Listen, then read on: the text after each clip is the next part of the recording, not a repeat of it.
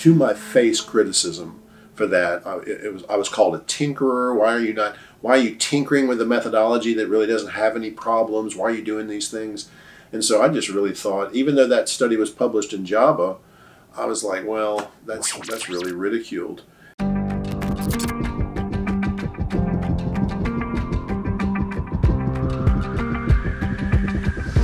now, I guess my first KBAI was 1999. And so that's, it kind of gives some perspective about how young our field still is and how we still fight some growing pains. We've made some progress, but we still kind of hear ghosts of the past.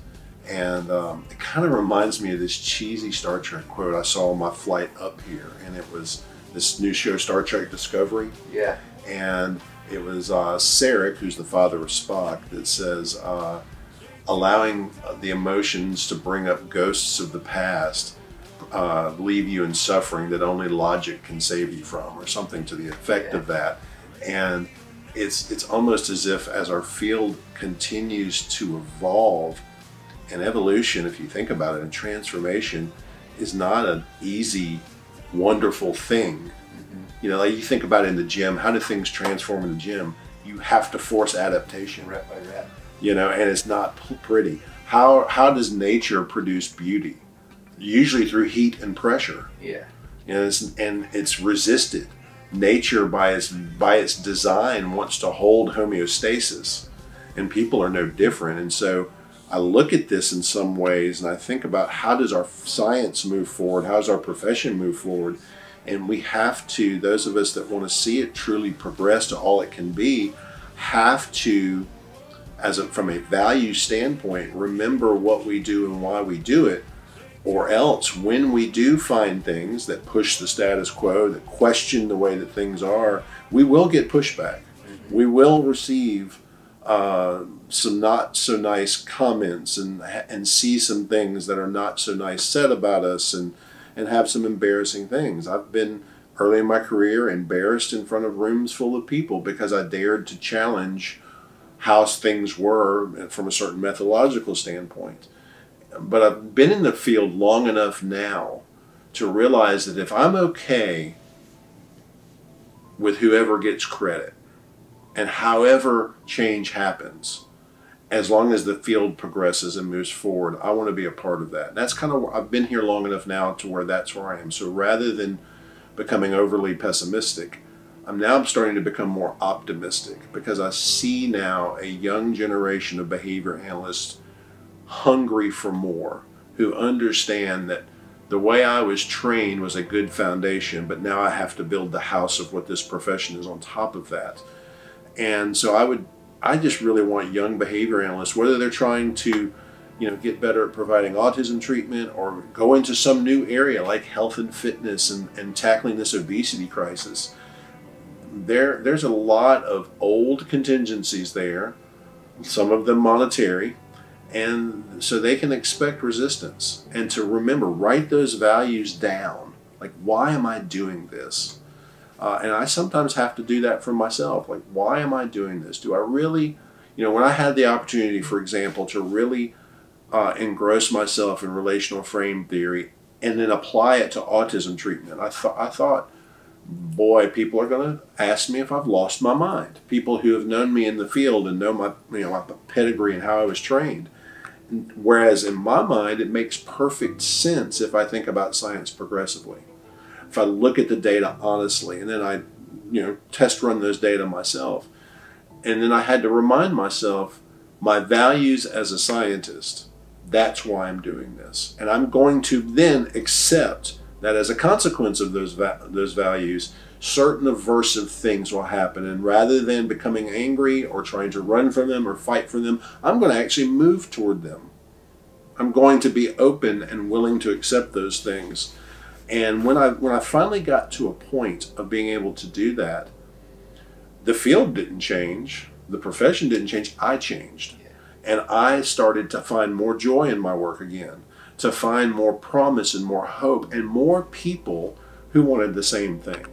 So that's really kind of where I am right now in my career. That's kind of been like a roller coaster for the better part of 25 years. And I wouldn't change any part of it. So I guess if I'm giving, I guess I'm old enough now where people ask me for advice. And if I was to give an advice to someone brand new in the field, is to continue questioning. It's not good enough that something works. Why? That's what's supposed to make us different. Why does something work? We don't want to be lithium behavior analysts. They don't know why lithium works. It just does. That's not good enough for us, or it shouldn't be. Or else, why did we ever move away from behavior modification? And so, but not to expect that to always be accepted welcomely. You'd think that, oh, that's a brilliant skeptical question, Ryan. No, they take often, you know, it's you have true ad hominem attacks, and then you have people who take any question of their work as an ad hominem attack when it's really not. And so I would tell the young behavior analysts to focus on why they're doing what they're doing, and prepare and accept that that is the very evidence that what they're doing is likely something that will benefit our field. So. Hell yeah, man. I can say, I think I speak for many when I say that, like, you inspire a lot of people, and you're articulate, you give a shit, and you're pragmatic, man. You listen.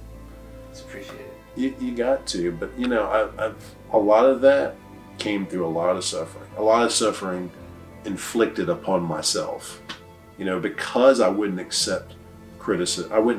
Not really even criticism, more cynicism. Didn't accept it for what it was and try to understand it. I took it as an affront. It led me down dark paths where I like left the field for a little while. Yeah. You know, didn't leave behavior analysis. I'm sitting there as a dean of students at a small college, you know, like, hi, why are the dorms not having holes punched in the walls anymore? Behavior analysis. Why is there no litter on campus anymore? Behavior analysis. Yeah. Why do students in Poplarville, Mississippi care about recycling now? Behavior analysis. It's, you know, it's come through a lot of learning, and then learning how to just be okay with when nobody else agrees, and just to know. You know, it's funny, I had a study early in my career that I didn't think was all that profound, and certainly some big names in our field didn't think it was all that profound, but it was basically finding that the way a tangible condition in a functional analysis years ago was run had a confound in it, that we delivered attention and the tangible simultaneously. And so we just found that if you just isolate the tangible, you remove the confound. And I took a lot of to my face criticism for that. I was called a tinkerer. Why are you tinkering with a methodology that really doesn't have any problems? Why are you doing these things? And so I just really thought, even though that study was published in JABA, I was like, well, that's really ridiculed. And then years later, shows how much I know the Cooper book, one of my students said, isn't this your graph from your study? And it was that very study in the Cooper book as an example. And to me, I was like, oh, you know, oh my gosh, I might not in the moment have any appreciation for what a genuine, skeptical, well-trained behavior analyst can bring to our field. And you may never see that evidence. But if you stay true to those values, to what we all aspire to be, and block out all the noise, then you might be surprised. I'm just thankful that I'm now coming almost like full circle to where I can really appreciate how those rough spots early in my career, and as our field, you know, Skinner's not been dead 100 years. You know, so from a history of science perspective, we're still like a baby. And in our profession, you know, what makes something like a legitimate standalone profession legally is a license. And that's, in Mississippi, that's only existed 4 years. Yeah. So we still have some figuring out to do. And when it's, again, just as a baby learns to walk, it's not pretty. I've helped 3 human beings learn how to walk in my home. It's never, you fall, you get hurt, and you get up and you try again. And so that's kind of what I've tried to do. I don't know that I'm good at anything in behavior analysis other than getting up again. Yeah. So. That future.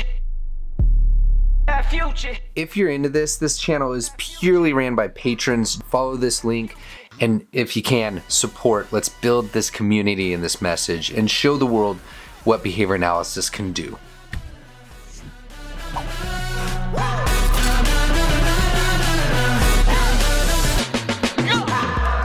Y'all please hold the applause to the end of the ceremony.